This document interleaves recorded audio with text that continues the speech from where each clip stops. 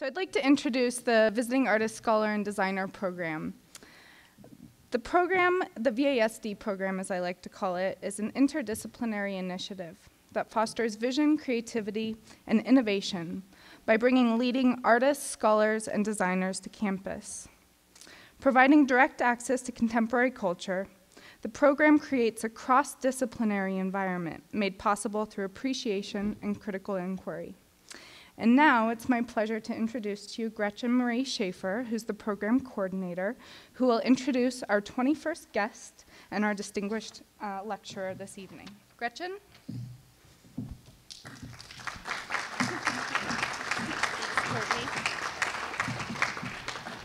Good evening, and thank you for joining us tonight for the third installment of our lecture series, Interventions. As we have explored in two previous lectures, this series investigates the various ways interventions function in art and design discourse today, offering moments for reflection and opportunities for change. We continue the series with tonight's lecture, The Architecture of Installations by Nader Tehrani, an architect based in Boston. Nader received a Master of Architecture in Urban Design from the Harvard Graduate School of Design, and he currently teaches and is head of the Department of Architecture at the Massachusetts Institute of Technology.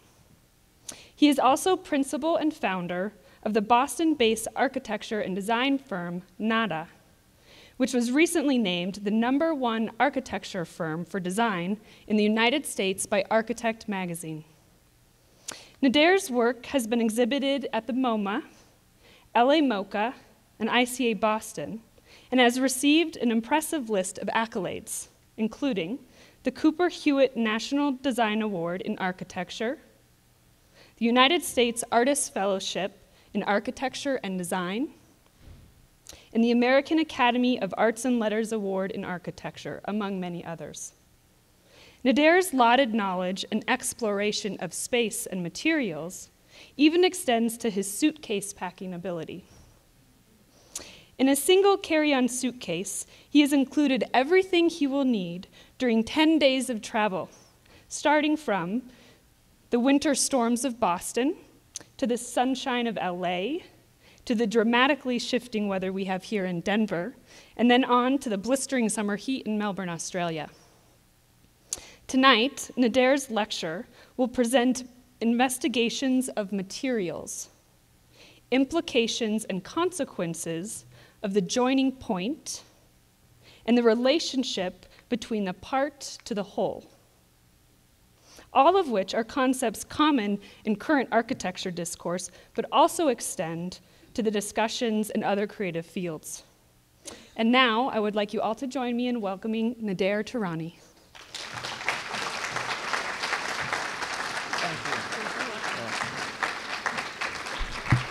Thank you. It's a great pleasure to be here tonight, and we've had a very nice session with students, a small 24-hour charrette, and in many ways, the talk tonight is dedicated to the very collaboration we had with them. In a career that was intended to be an architectural practice, we launched it in an indirect way. Having landed here from Iran without a direct cultural foundation, patronage, money, or clients, we realized in the context of our education here, at that moment in the early 80s, split between two paradigms, one of postmodernism that was looking at the expanded field of history as the repertoire from which culture could be gauged on the one hand, and a kind of the emergence of philosophy, literary criticism, and deconstruction as a kind of conceptual dismantling of the institution of architecture on the other. Both of these movements had a huge impact on our education, and yet, coincidentally, neither of them dealt with the problem of building in architecture. Now, clearly there is a difference between building and architecture. But at the same time, once architecture is robbed of its main agency, its medium, its techniques, and what grounds it in a kind of political possibility, in our minds, it seemed all of a sudden impotent. So the way that we launched our practice was really to theorize building and to begin to establish a new relationship between practice and pedagogy. And these works really are an instrument, a way into that kind of study. Why? Because effectively they're all small. They're installations, they're self-funded, sometimes they're funded by the outside, but they're not architecture, they're proto-architectural. They are the thing that awaits another architecture to occur, and a kind of mock-up. They're speculations, they're tests, they're experiments. They are a way of imagining that our commitment to teaching today is precisely not to prepare students to be ready for practice, because the practice that we thought of 20 years ago went into obsolescence about 15 years ago, and this is a kind of recurring cycle that happens almost all the time. So maybe the best that we can do right now is to prepare students for thinking, for strategies, and for innovation, for experimentation, and the comfort of uncertainty, to be able to experiment and fail, and in that process potentially produce new forms of knowledge. We were lucky. In our early years, we won a couple of awards, what are called the Progressive Architecture Awards. They still exist to this day, but they don't have the same cachet. And we were discovered. One day I was sitting next to the phone, and this fellow called Terry Riley called me, who was the architectural curator of MoMA at the time. And he said, you know, I'm calling you to see if you're interested.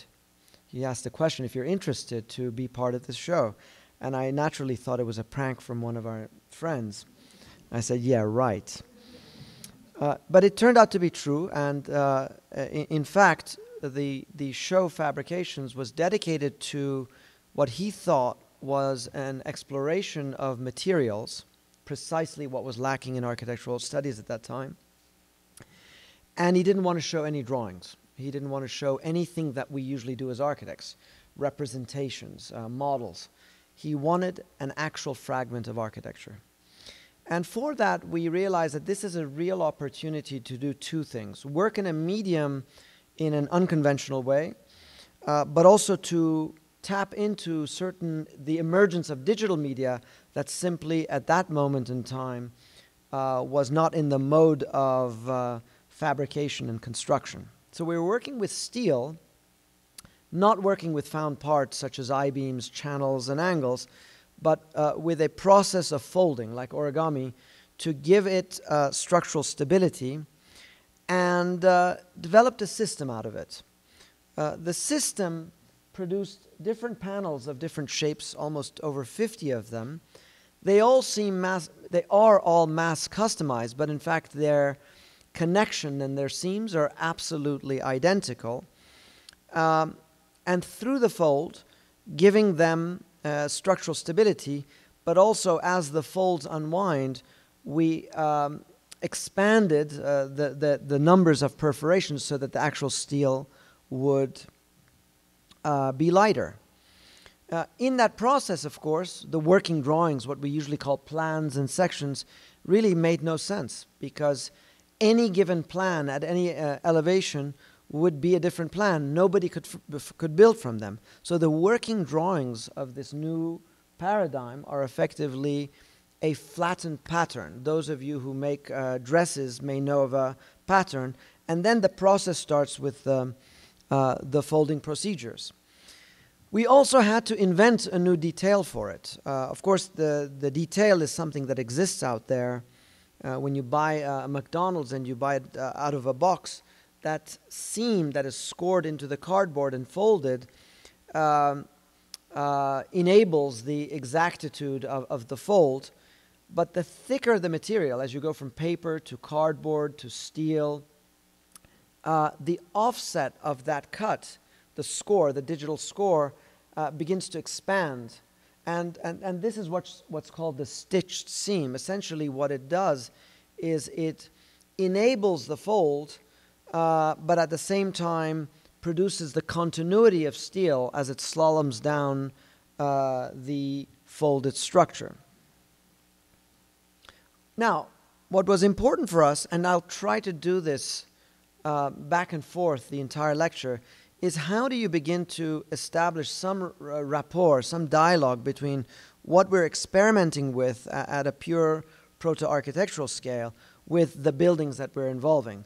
And I don't want to belabor the point. I could almost be silent with some of the architectural explorations, but suffice it to say that the McAllen apartment building involved a folded facade, a folded metal facade that was wrapping the staggered truss system that was the supports for the building, objectifying them in a kind of running bond pattern up the building, and also giving a kind of localized structural stability to the very aluminum panels on the walls. So trying to develop out of folding different techniques that were used in the MoMA installation. Now, what's most important about the MoMA installation was a technique that had absolutely nothing to do with fabrication. And it was the notion, and this is a question from Terry Riley, how do you begin to reference construction culture as opposed to architectural culture in this installation? And he says, how do you know when something is true, or when something is right, or when something is level or plumb? And we said, well, you know, when you hang a string, you know that gravity gets it absolutely plumb. Or when you have a level, and when the bubble aligns with the parallel lines, you know exactly that it's level. And so we developed essentially what was a grid.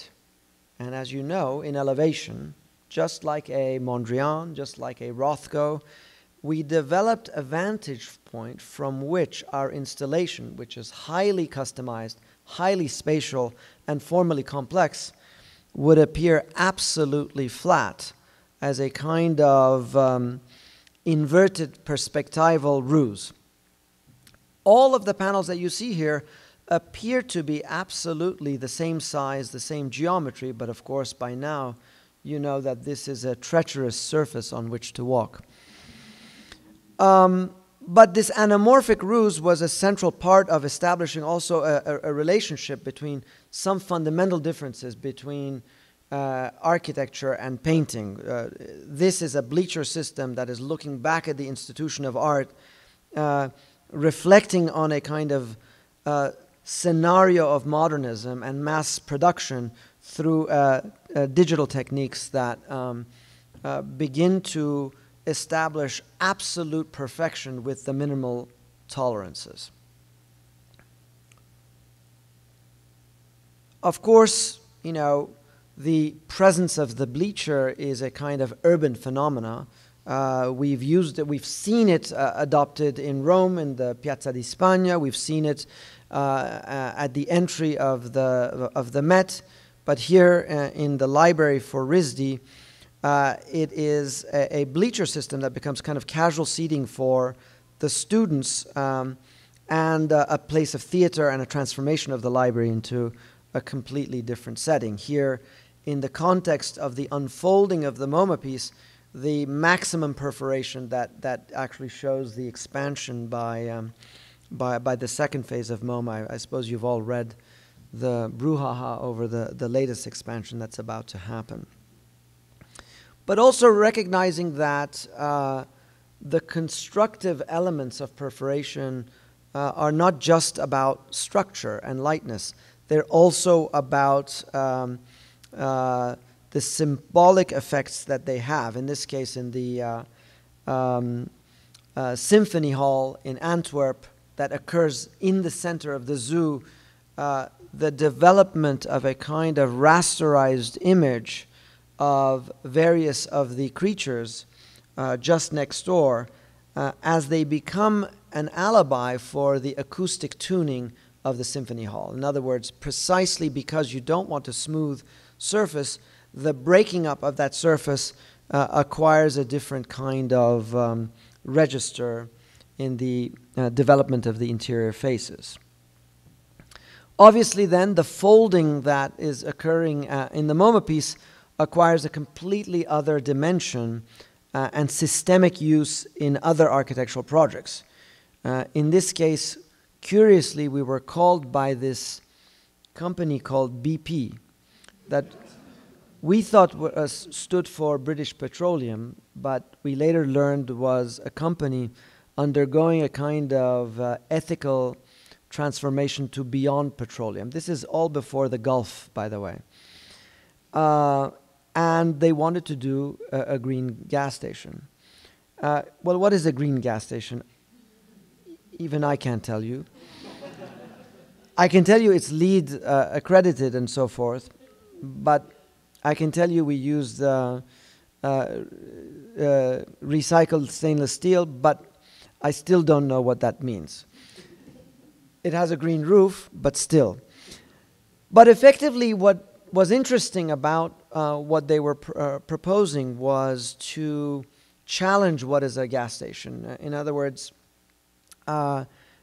begin to develop a system for that gas station that is without a sign. They wanted an environmental condition, looking at the symbol of the Helios, not as a sign, but as a way of spatializing the entire gas station. So effectively, the tessellation of the Helios became a mechanism by which we could begin to construct the structure and the pylons and the pay station of the entire space of the station, even incorporating the lighting, the sprinkler systems, and all of that as a mechanism to fulfill the entire environment. Going outside then of our normative and received techniques is a central part of what we do, and in effect arguably need to do if we want to begin to sort of understand and rediscover architecture. Those of you who have grown up with the sartorial trade probably understood this long time before I did, but for me all of this was new some years ago. Looking at the way in which clothing was made through pleating and darting was a great discovery, because I realized that through the simple cutting or excavation of a sheet material and its pinning together of those joints, one has the ability to begin to make form, to make space, to make perforation. With its interaction with material on the grain of the wood, it has a certain performance, and against the grain of wood, yet a secondary performance. So the idea that through a technique and through material agency, a new kind of architectural condition may emerge. Because of that, we were able, for this installation at Harvard, called Immaterial Ultramaterial, is to develop a bowstring truss above the information station at the entry, using the wood effectively as a bottom chord of the space frame, suspended over the booth, and then wrapping as an arch to connect the auditorium and the library left and right, and then wrapping against the column on the other end. The argument is effectively an extension of the argument of mass customization, but in this case, using the technique of the dart as an instrument to shrink wrap, to accommodate the architectural contingencies around it. The connection between each sheet of wood occurs with tabs on a rotational symmetry around the compressive struts that penetrate the void that binds them together, and then pinned and screwed together on those intersections, producing a very sensuous geometry that would appear random but is in fact completely calculated in relationship to the necessities, if you like, of passage and code within the context of that space. Now, this occurred, in fact, at the very same time that we got a real commission. A commission to do a pizza shop in Beacon Hill in Boston. And the budget of the store was about $25,000, and the commission was for $5,000. So effectively, we realized, well, there's not going to be a contractor on this project, and we're going to have to invent the system and essentially install it ourselves. And so the technique was quite simple. We were thinking and looking at, the big pizza ovens, and many of these ovens have the kind of quilted sides, much like diners that you've seen. And we were wondering, well, what does it mean to take sheet material, give it structural stability through that folding process, much like the MoMA project, but then use them as shingles, pinning them on three sides and letting the fourth corner flap effectively for tolerance. In the context of an existing space that had mechanical systems, lighting, diffusers, and all of that overhead, we developed this shingle system with fissures in it, with seams in it, such that the services could become embedded within the existing framework of those services and become a huge backdrop, a kind of theatrical backdrop against the vitrine, bringing the action of the spinning of the pizza into the drama of the street. And in a way, it was a kind of translation of some of the speculative work we were doing at Harvard into a real commission with a function and the ability to even pass code and get permitting done and so forth. Our commitment to detailing then is a considered one, looking at historic techniques of plywood, of bending, and of self-similar operations as a way of getting outside of the industry to solve problems. In this case, the unfolding of plywood panels in a staircase to become the support of a railing. In this case, a shelving system that does not have the traditional back to it to give it lateral stability, but using the bending of plywood to create depth in the corner, to create a moment connection such that you can put books on the shelving in both directions. That translated again now to the lobby of the Antwerp Symphony Hall, where plywood begins to take on a more figurative role at the monumental or civic scale. All of these are ways in which we have transitioned up and down from the scale of the installation down to a piece of furniture or a detail on the one end, or to the space of architecture at the bona fide level. This project, though in plywood, is not really a wood project. It's a masonry project. And it was really, I would say, our first architectural commission, and more importantly, our first battle with a calcified American construction industry. We were given a commission to renovate a space in downtown Boston for $260,000. A beautiful bank, actually. And it was going to be transformed into a kind of fusion Asian Indian restaurant, kind of a hip place. And they wanted us to build a very special structure in there, which is a lounge for drinking and smoking, the hookah bar.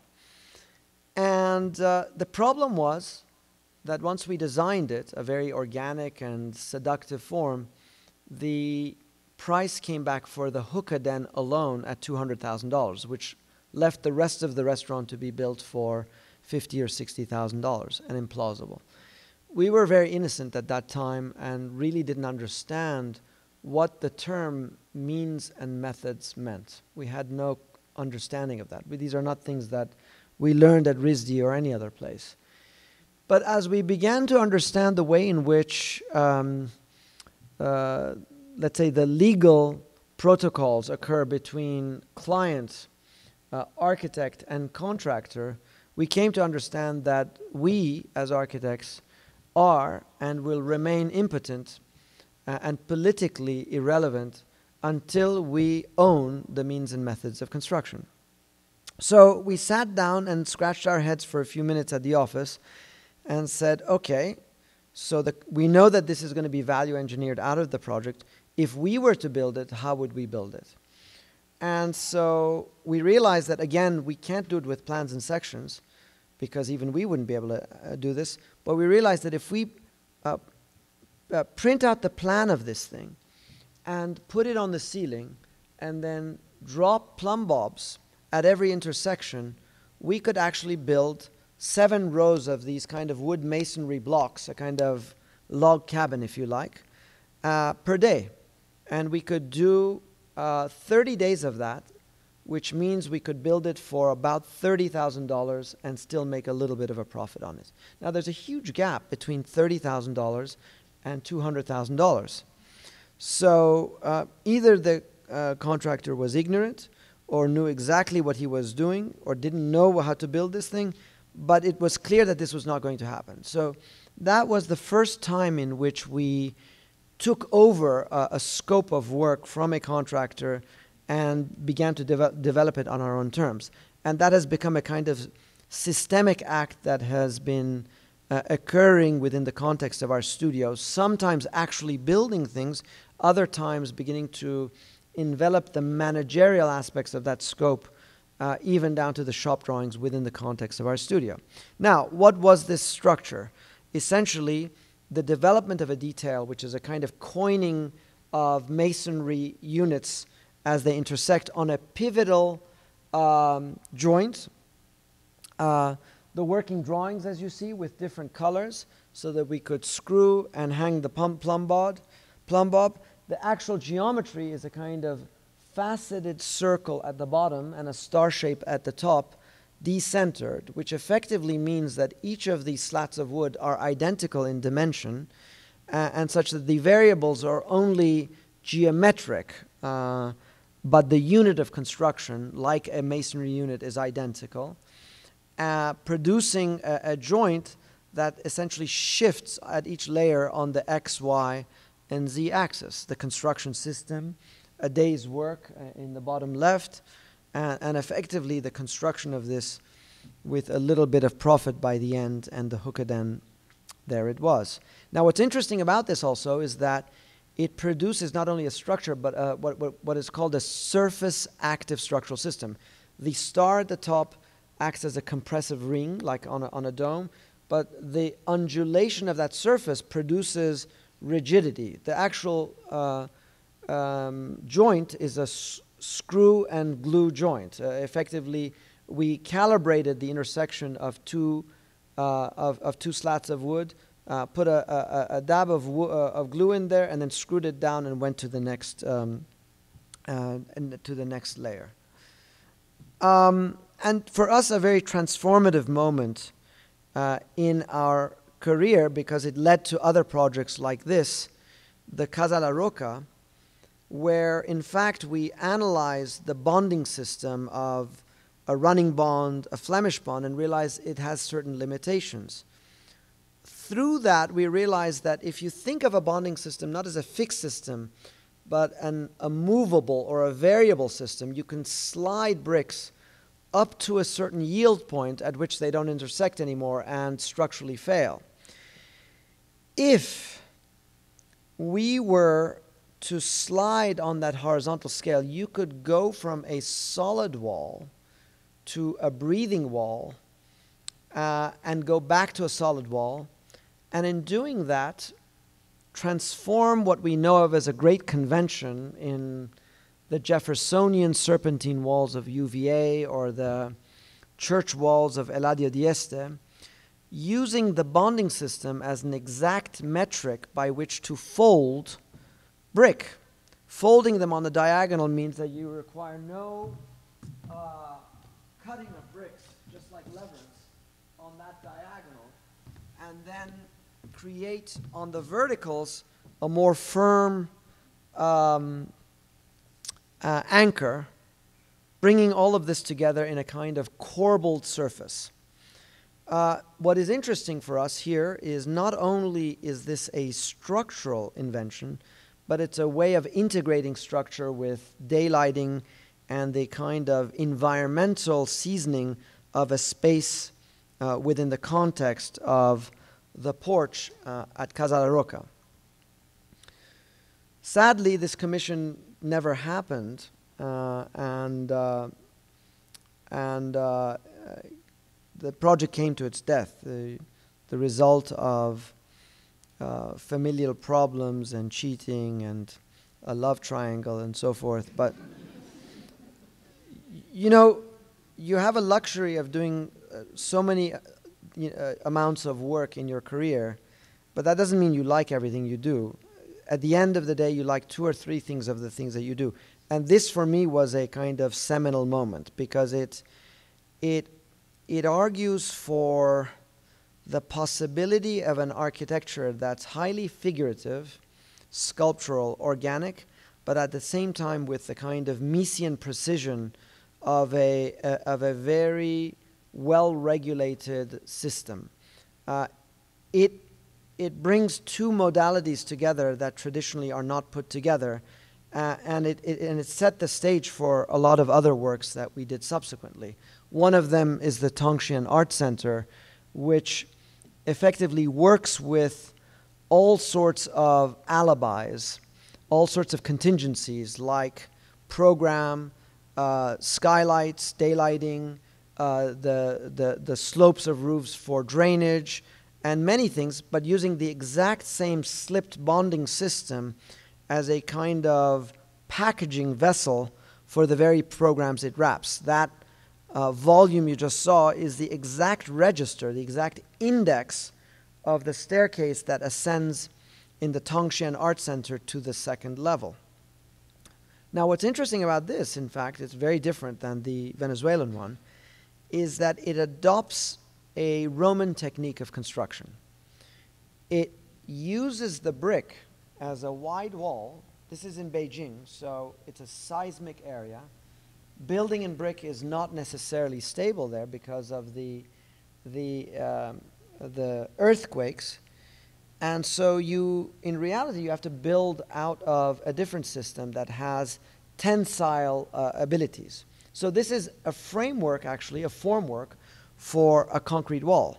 The brick is used as a veneer up to about 2 feet at a time, 2, 4, 6, 8, building up with rebar inside of it and pouring concrete. So this brick building, in fact, is a formwork for the concrete that's poured inside of it, and then using the perforation of the brick to vent out the mechanical systems. This is the gatehouse that was built. You can see that the brick was even put on the ceiling as the formwork for the concrete that is doing the real structural work. On the northern elevation, we expose the concrete crust, and the slippages of that brick are a way of compressing and expanding it, registering the tilt of the roof that is necessary for the drainage of water. All of this was a kind of test of that very same system that we inaugurated in Mantra. It is common to think of an architecture that is dedicated to ground-up building, because we literally build from the ground up. And the ground is a stubborn thing. It is a rare occasion that we can do things with the ground. The auditorium or bleacher systems are that one occasion where the tilted plane gets to acquire a kind of figurative dimension. But grounds, more often than not, 99% are quite stable. So it is no accident that the ceiling, the sky, has come historically to represent the possibility of an alternative space. That alternative space has had great figurative responses, but also ways in which lighting, daylighting, and all of that has been introduced. In the context of this project called Catenary Clouds, we were to do an installation, a permanent installation in the lobby of a corporation that involved the trajectory of 3 circulatory systems that needed to remain uncluttered on the ground. So we knew that if we did anything, we had to build upside down. So effectively, we imagined what would it mean to register what's happening underneath without ever touching it. What would it mean to build a chandelier as a non-iconic piece, as a system, as a field condition? We were reminded of the works of Gaudi that he in fact inverted to make arches, but that the notion of the catenary as a figural and structural system, and what happens when catenaries begin to impact other catenaries as a system. We realized that hanging from 2 points, we could vary the height of a catenary by hanging it down further, by widening its length, by sistering 2 catenaries together and making them asymmetrical, or 3-dimensionalizing that sistering process. And by doing that, we effectively were able to develop a whole system that starts on one axis and torques and reorients itself in relationship to the adjoining wings of circulation. In that doing, creating a kind of connection with the sky, albeit with the ephemeral elements that have to do with a system of what we thought to be beads, but then later on realized that we could do in the context of paper clips, what is a very conventional, almost banal instrument in the context of the corporation, and something that we could calibrate and build ourselves without any complexity. But the notion of building an architecture in suspense was what was interesting for us. And it became an intriguing and real possibility for the Georgia Tech School of Architecture, which involved the renovation of the Hinman building, its restoration as a historic heritage building, but then repurposing a crane that is now to be stuck in a certain position to become the suspension system for a new studio space aloft, with no other structure than these tensile rods that hold it in place, such that the floor can remain absolutely free of any columns, and that furniture can be moved around, that this becomes a space for working, for large installations of 40 feet high, of the Beaux-Arts Ball, of graduation, of exhibitions, and many other kinds of events. This, to me, actually is an incredible project because it's incredibly strategic, it's incredibly economical, it's only $170 a square foot, and is quite deliberate about the tense relationship between preservation, restoration culture on the one hand, stealth engineering on the other, encrypting a new authorship within the old, and then interventionary and radical imposition on the third hand. Beyond looking at tensile structures, we have also looked at nautical techniques of knots from sailing and how to begin to imagine an idea about suspension in the context of a tensegrity structure.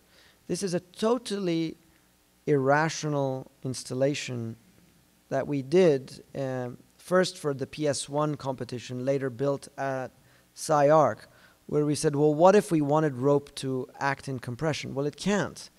So only through the kind of impregnation of resin within the context of the dark members were we able to stiffen the rope to do exactly what it doesn't want to do, such as we have seen in the Droch design, inverting common logic, inverting expectation to produce this elaborate web of joinery and knots, bringing together a complex web of systemic relationships of struts into some kind of assembly in their main entry. The problem is that tensegrity structures are the hardest things to build. There's no way to calculate them. You're constantly, every time you pull something, everything else moves with it. It's a kind of swarm logic. You don't have the same control of when you build sticks with infill, structural frames in infill. And, well, the SciArc piece was a total disaster, but that is part of the equation.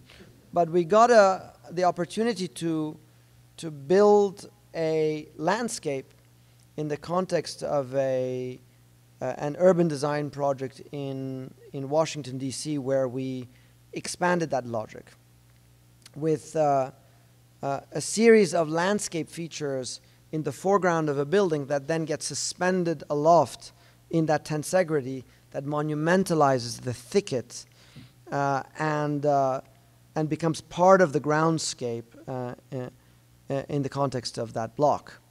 And what I've always loved about tensegrities is because the tensile elements are so delicate, they effectively don't seem to exist. And seeing compressive struts magically floating in space has always been somehow, well, magical in my mind.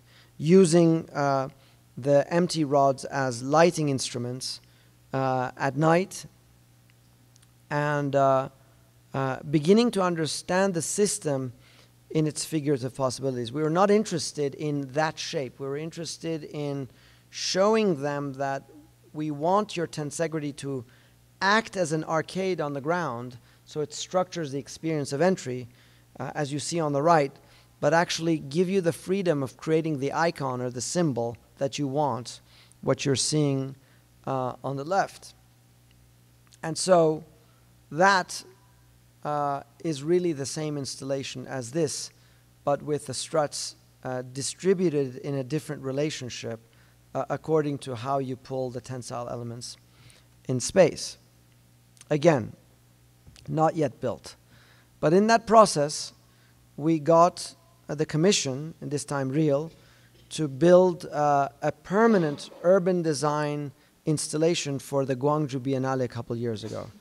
And looking at the history of bamboo, we realized, well, what would it mean to build something like that installation in the context of where the old stone walls of Guangzhou were, penetrating the ground on very surgical places where the infrastructure underneath the ground is not, and begin to enliven that ground according to the logic, again, of tensegrity.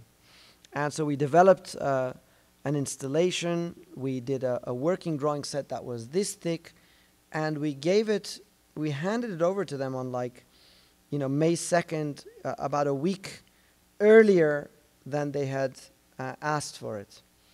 And they called us back and they said, we love it. Do you mind if we get rid of all of the tensile elements and we just make compressive elements throughout it?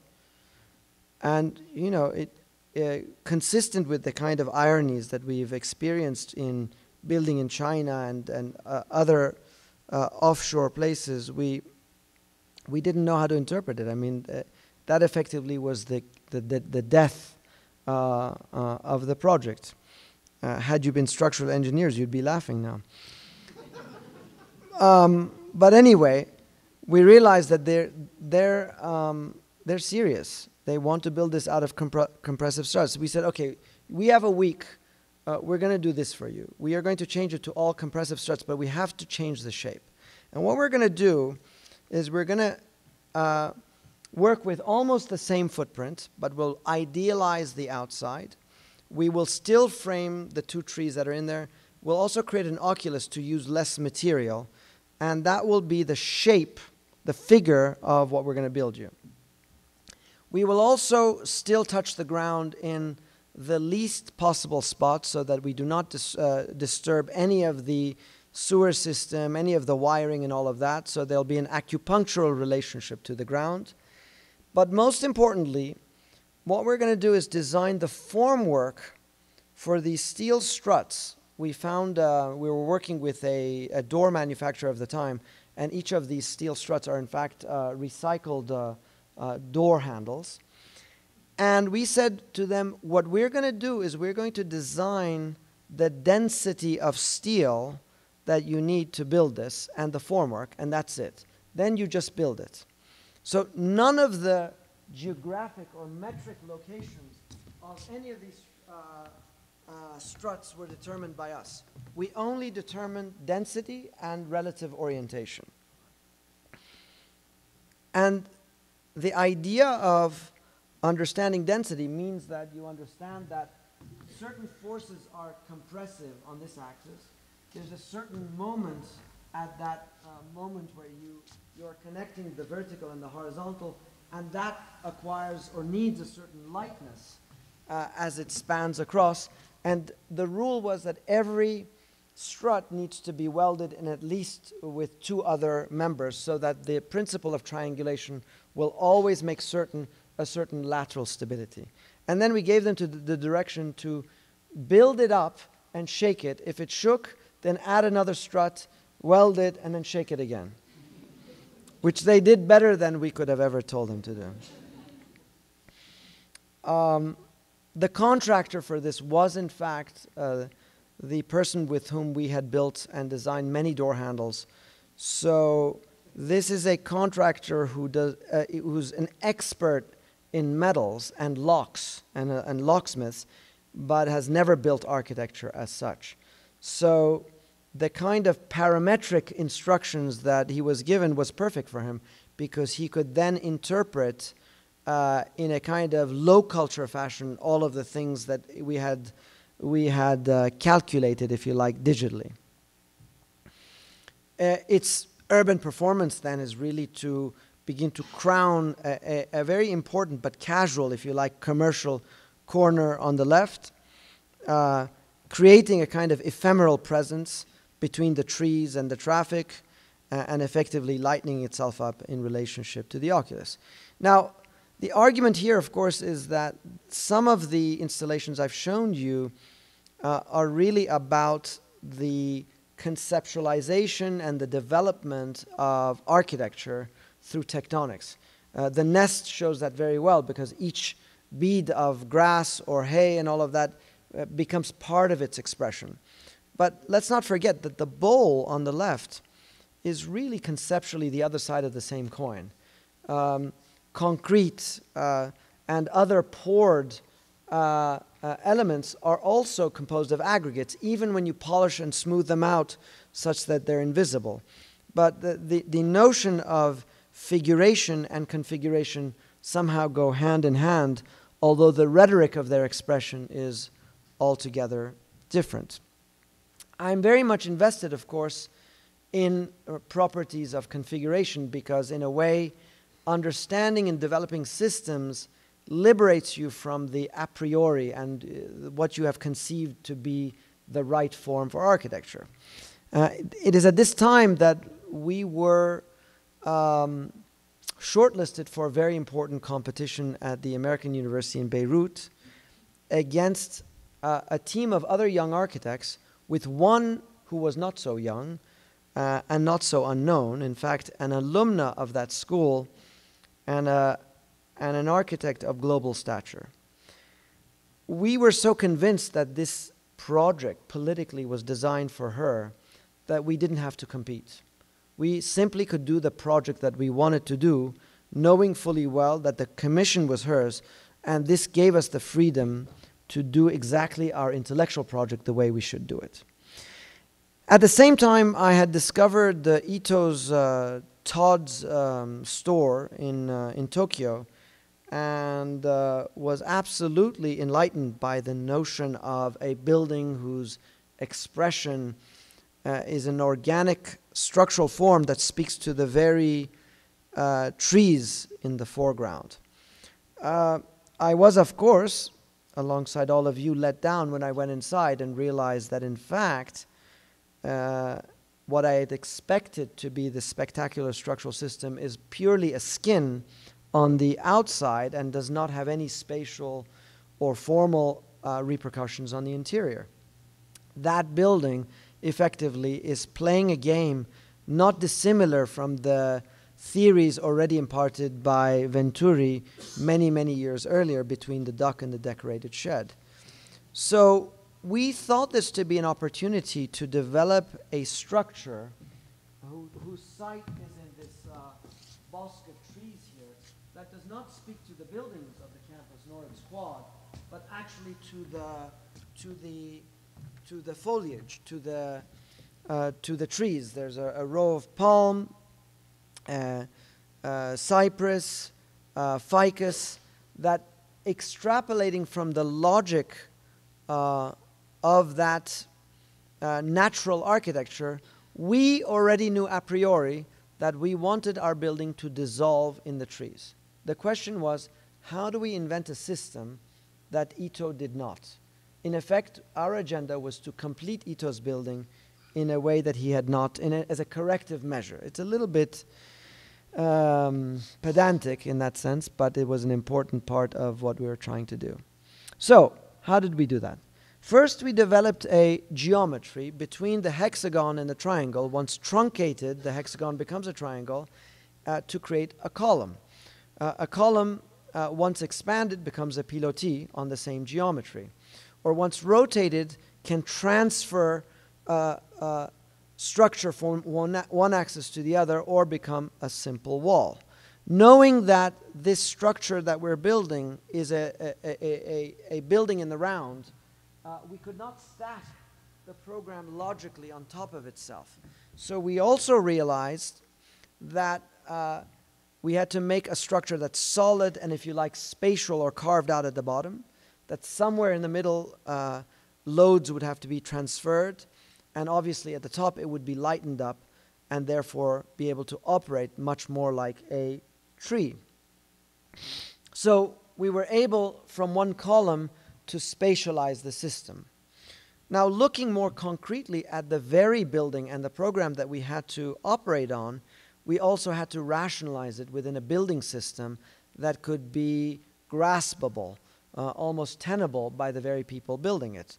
So we imagined the domino frame and the transformations it undergoes when it has large spaces underneath with transfer beams.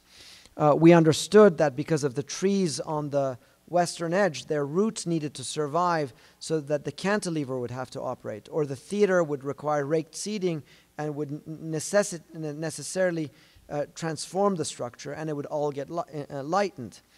All of this meant that here's an opportunity to do a building whose structure, whose skin, whose floor plans, floor slabs are structural diaphragms, whose program and circulation operate in absolute tandem with each other to produce a kind of synergy that brings together the synthesis of that building. Now, in relation to this, we also were working on other structural models which had to do with not three-dimensional structural systems, but 2.5-dimensional structural systems, effectively coffering. This is an installation that we did for the Boston ICA based on a simple two-way slab. The difference was that this two-way slab worked on the principle of a Voronoi pattern. The reason was because we wanted the Voronoi to inform different configurations that it had to adapt itself to become a wall on one side, to be flat on the floor on one other axis, to make a dome that's three-dimensional on one end, or to make an archway on the other. We needed to develop a system that could readapt itself to any condition that it was subjected. What you don't see here is the innocence of people who don't understand structure. This structure obviously collapsed. No, with the projection you can't see it, but on my screen you can see all of the tensile rods that are holding the vault up in space, for the simple reason that coffering is very strong on this axis, but if you bring it down to the ground like this, it's basically like an accordion. And so, well, in the darkness of that gunnery, it was not quite visible, the suspension system we put in there, but we realized to do this right, we have to do it again. So we got another installation in China, and for that opportunity, we realized we now need to investigate both the compressive and tensile elements of that same installation in a figure 8, creating a dome on one side and a dish on the other side, and then rectify what had gone wrong. And how do we do that? We had to invent a redistribution of that coffering system such that the keystone that would normally be up there gets displaced to the bottom, meaning that the loads that are coming down here do not come into the ground like this, but they keep getting transferred to the center as they go down and are and resist the kind of compression that resulted in the failure of the former.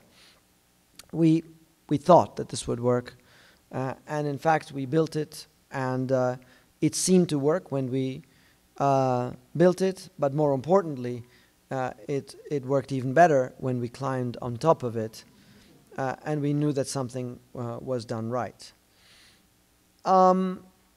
This, in fact, is an instance where we did an installation after a competition that we had won, but had not been built in Kuwait. I'll speak to that a little bit later. But suffice it to say that the notion of working with a repetitive unit in different configurations, this being a collaboration with Adam Silverman, an installation that migrated from LA MoCA to the Nasher Museum. It was just bought by the Nasher. A repetitive ceramic system that in a way is distributed in a gradient form around the field condition of the floor is really the same kind of system that was thought through in the context of the Kuwait Convention Center that is built up of an arena, many auditoria, housing above, a marketplace, a mall below, and a sports arena, all of which was designed more around the idea of a parametric unit that starts from a triangle, goes to a square, the structural unit that is, to a pentagon, a hexagon, a circle, and so forth. The notion was that if a coffer is able to transform over space and time, it is able to adapt itself to the shifting geometries of typologies below. And as such, one could begin to imagine that the circle, the hexagon, and all of those adapt themselves in local relationships to the very programs that they are asked to correspond to below. The structural pylons, the storefronts in the souks, the auditoria that require triangulation, and the arena that is circular. All of this bringing together a kind of smart system. Now, this smart system is 2.5 on the 2.5 dimensional axis. But what was interesting to us is to try to now translate the tectonic unit into 3 dimensions. When we think of the world and when we think of the natural systems, we are not so shocked that we understand water to be the same thing as snow or ice or steam, but in a state of change. But when we build with static units, bricks, slats of wood, logs, sheets of glass. What would it mean to invent a tectonic unit that is in fact exactly the same thing, but variable on the x, y, and z axis as these 4 units demonstrate each other to be? They are simply the same thing with certain parametric shifts, such that you can go from a box beam on the right to a kind of vector active expanded system on the left. That enables the ability to transform that very unit from a 2-prong system on the right to a 4-prong system on the left, an 8-prong system, and then transform effectively from a structural condition that is a stacked bench system here, a laterally braced, almost Casa La Roca wall here, a truss that spans 30, 40 feet here, and finally a cantilever that extends another 10 feet on the opposite end. This was a real exploration, a structural exploration, a spatial exploration to see what can this parametric unit do as it begins to craft itself around its site. Much like the GSD project, it had a site that it had to navigate around with a simple box beam which had a kind of rotational symmetry with rivets that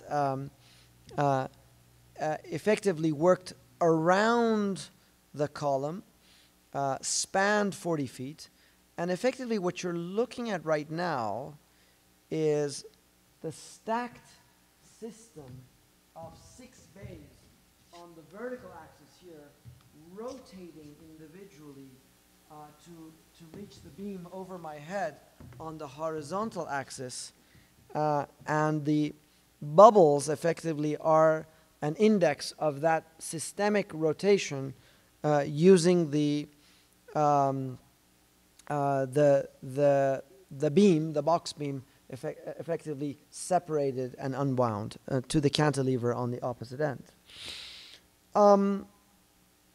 That was an important project for us because we realized then that once we built it, we actually built it with form work and even measured with a ruler how much, once the formwork was released, how much it would slump, and it literally only slumped about 1.5 inches or so.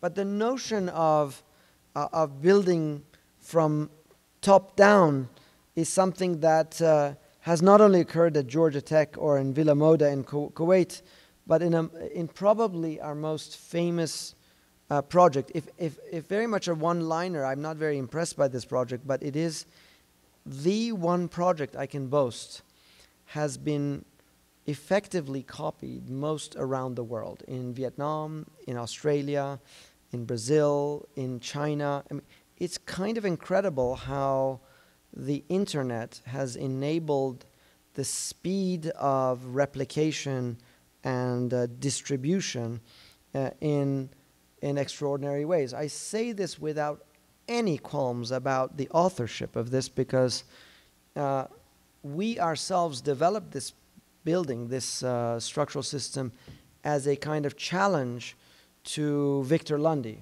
Victor Lundy is a very unknown architect from the 1950s who happened to do some very extraordinary projects before he kind of fell into a completely different line of work by the 70s and 80s. But I happened to meet him in the context of the out-of-the-box symposium at Harvard and realized that this is a figure who had effectively done all of the projects that we'd done, but 30 years earlier, we happened not to have known about them. And so this was, in a way, a completion of that repertoire for us. What it was the development of a system of slats that, in perspective, on axis, would produce the illusion of continuity. The ceiling needed to house all of the sprinkler systems, lighting systems, mechanical systems, and so forth. And the continuity of these slats of wood became a vehicle by which to give figure and body to all of the program that was overhead, and then touch the ground in the least amount of spaces so that the tables of the restaurant could be reconfigured, but effect is a theatrical proscenium, much like what we witness here, that people can come in and out of the lateral, you see the wine room, you see the program leaking out of those cracks. But effectively, working with a very economical plywood system to laminate an architecture. Even the floor and the tables are a kind of bamboo that are doing the same thing. I've argued here that materials are central to the way in which we operate. And the graining of plywood has a certain efficacy, but the graining of all materials has a kind of central function in the way that they operate. Here, for the Weston house, we realize that corrugation is very malleable on the horizontal axis, but very structurally firm on the vertical axis. And we could produce space within the context of the skin by delaminating that corrugation in order to insert a stair that connects the living room to the garden on this existing building, and using the cladding as a mechanism to hide or conceal the relationship between the old and the new. Now, what was important in this also was the recognition that in architecture, you don't draw as a pictorial act. In architecture, drawing is an act of construction already. The fact that we know that the line at the top is exactly the same length as the undulating line at the bottom is already the proof that this is a developable surface, a ruled surface, and therefore fabricatable. And once we understand that, then the language, the syntax, and all of the elements within the corrugation come together. That it can have a structural function, a spatial function on the left. It turns the corner with another mechanism. It can get perforated for light, or it can get ripped open for a window system.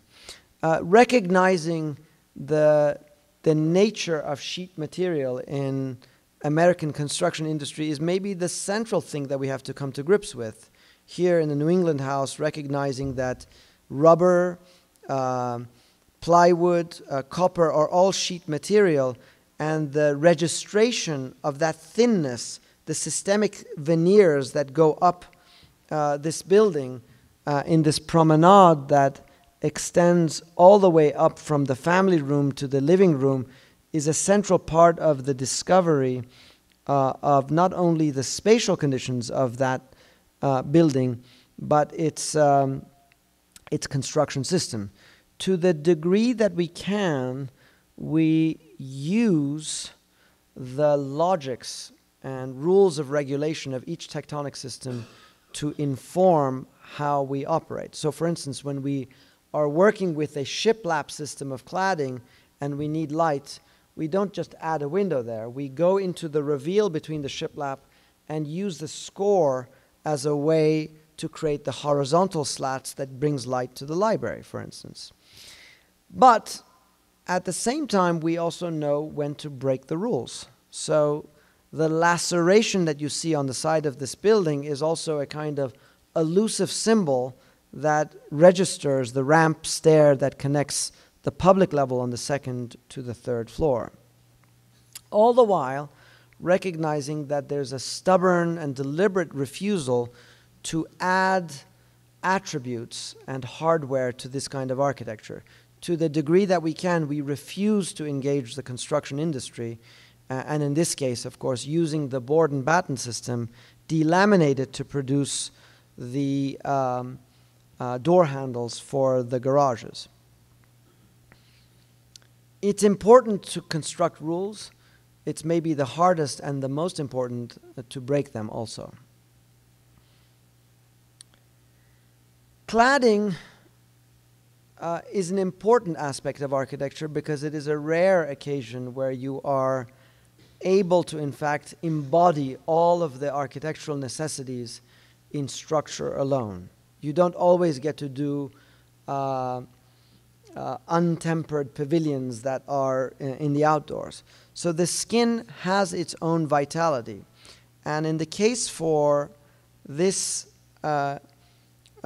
building for a corporate headquarters in Korea for a fashion design studio, we realized that a kind of rediscovery of their main techniques of pleating could become a clear instrument to develop a skin that shields the sun on the south, produces deep fins on the west and the east against the extreme light of the afternoons, and flushes out on the north, really using the skin as a environmental device to perforate, give density and lightness to this system, while also giving a kind of structural rigidity to the skin on its own terms. But the pleating, we realized, much like an accordion, can expand and contract also to produce an unfolding of the corner to bring in light in the side alleyway that connects to the back alley, an important public space for that building. The tectonic systems that we illustrated in Casa La Roca in the context of a massive block can also be reinterpreted as a thin sheathing for the Thunder Stadium. Here, perforated metal becomes a skin system by which this cladding of this huge stadium can engage alternative programs like restaurants, bars, hotels, atria, giving a kind of index to the program that is happening in this unorthodox and hybridized arena for St. Paul. Working a shingled system instead of a masonry system to navigate the X, Y, and Z coordinates to begin to build up this icon in relationship to the highway, the plazas, and the urban spaces that revitalize downtown St. Paul. The building as a kind of index of the very programs it contains. So with this, I try to represent the emphatic way in which we've toggled back and forth between contingencies and constraints of a higher order with urban design constraints, codes, fire suppression systems, and at the same time a certain lightness and levity in the furniture and the installations that we do that are so central to the explorations that we undertake. In this last project, we undertook, as with many other projects, I should say, a collaboration, in this case with Gediminas Urbonas, an artist in the Art, Culture, Technology discipline group at MIT, to celebrate the 150-year anniversary of MIT in a collaborative installation on the Charles River. He was very much interested in the legacy of CAVS, the Center for Advanced Visual Art at MIT, and the role of Georgi Kepes in the context of that. And he wanted whatever we do together to become an archive, a visual archive of all of the thought and the work that he did on the Charles River. I, on the other hand, wanted to develop a vessel, a shelf, or a screen for him to exhibit that work on. And so our collaborative work was a work of indexing and archiving on the one hand, and the materialization and the making physical of a projection that could link MIT back to Boston through the waterfront and through all of the different ways in which that can be registered. So we knew that it had to be very cost effective. It's an installation that's going to be up effectively only for 2 days. And we realized that the drive-in screen was what we needed to do. Simply the projection, through light, we develop the presence of this archive. It had to be light, though, not just be projected with light. So we realized that what if we made it out of a pneumatic structure and held it down in place? Again, it's air, completely no substance, just a fabric that holds air. We wanted whatever it ends up being to speak to the skyline. Of course, that's New York on the left, but the skyline of Boston. We knew that the figure of what we were working with should somehow find its voice in relationship to the view beyond. But more importantly, we wanted it to engage with the Memorial Drive walk, to urbanize it, to engage it with the very public that is going to be walking along the Charles River as this entire edge of the campus becomes closed down for the entire weekend, to make it an urban artifact. And finally, we also understood that this needs to be an elusive symbol, legible from some perspectives as an icon for MIT, but also quite illegible and abstract from other points of view. And so there emerged a kind of inflatable icon in the figure of MIT, albeit in its first manifestation slightly overweight, and not the proportion we had desired, but effectively as we developed it, quite an impressive element. And you can see its colossal monumentality in the context of the construction yard was, at the end, quite small in the context of the skyline, but again, through patterning systems and all of that, it acquired a certain presence in relationship to the Prudential Building, the Hancock Building, and a vessel by which we could gauge those projections from the sketchbooks of Kepes.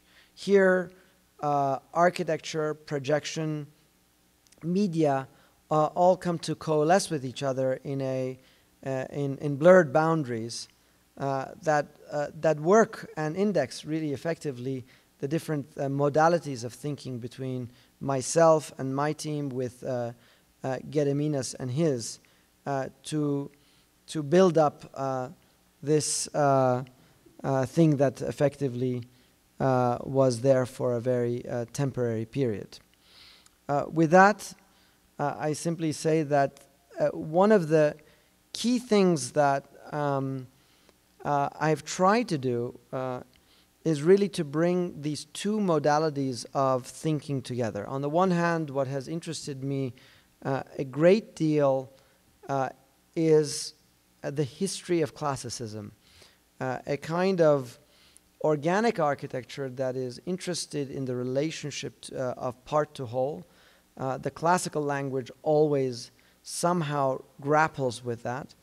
But on the other hand, also a completely different legacy of architectural exploration that is more associable with the speculations and experimentations of the Gaudís, the Diestes, even the Garys, if you like, from the structural experiments to the expressionist experiments, which are in a way much more open-ended. But these two modalities have rarely been brought together by architects. A lot of our work is trying to bring into synthesis the seeming contradictions of these two cultures by way of these explorations. Thank you very much.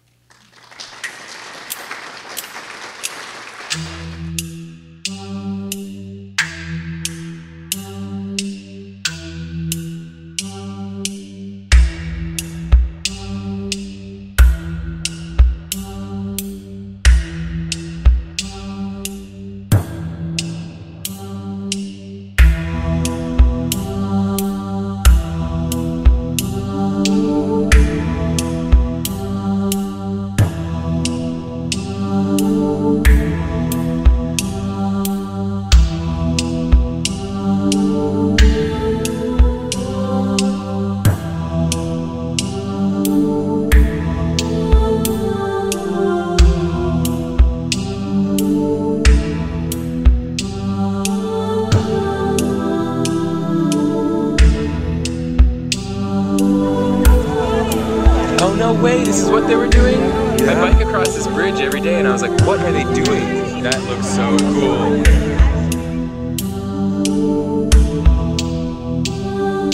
That's amazing. Really cool. So red that way. Yeah. that awesome? Look at this. Town is I know. thirsty for this. It totally is. I mean, is there anything like this in this town? Would anybody